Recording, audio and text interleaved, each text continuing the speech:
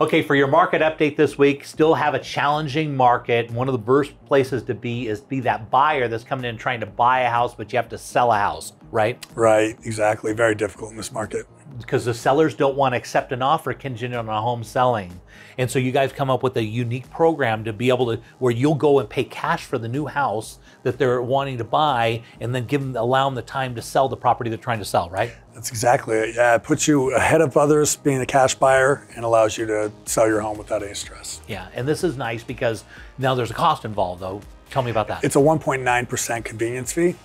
But that's nice because that gives you an angle to be able to negotiate better as a cash buyer and take the time to sell your property on the back side. Kind of the best of both worlds. It's exactly what we need for this market. So if you want more information about this, reach out to Darren.